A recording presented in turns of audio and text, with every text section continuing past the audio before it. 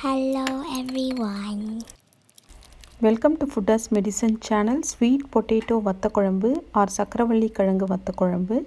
This preparation will take only 20 minutes of time. Let's see it. In a dry pan, take 2 spoons of coriander seeds. Then add 2 spoons of tur dal. Add 1 spoon of chana dal. And then 1 spoon of pepper. Add quarter spoon of fenugreek seeds. Add 10 red chilies. Add 5 dry curry leaves. Now fry all these ingredients for minimum 2 minutes. You will get a nice aroma out of it after 2 minutes. Now it is completely roasted. See the color of the ingredients. Transfer all these fried ingredients to a plate and cool it down. Add 4 pinch of ink for flavor.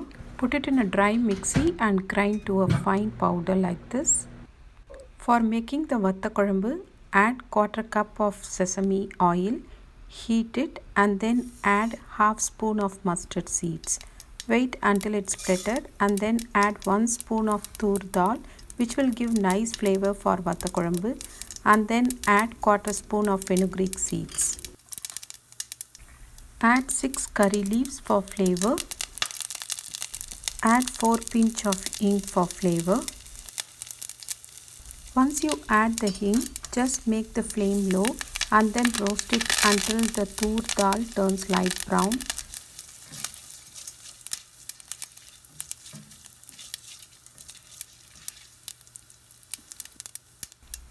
Now add half onion and cook it for minimum 2 minutes. I am not going to add tomato because I am going to add tamarind water to this.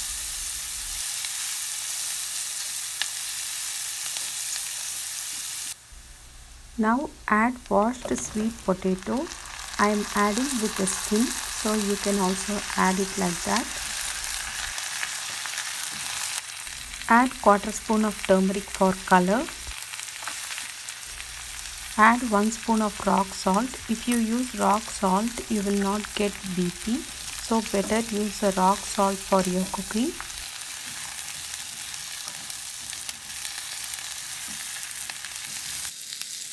To cook the sweet potato, add 1 cup of water and cook it for minimum 3 minutes. Close the pan with the lid and cook it for minimum 3 minutes. Now open the lid and check the sweet potato. Now add 3 spoons of vatha kulambu powder, which we have grounded before.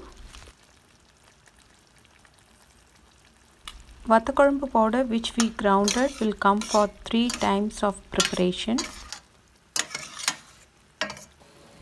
Extract the tamarind water, which is 500 ml. Add to this.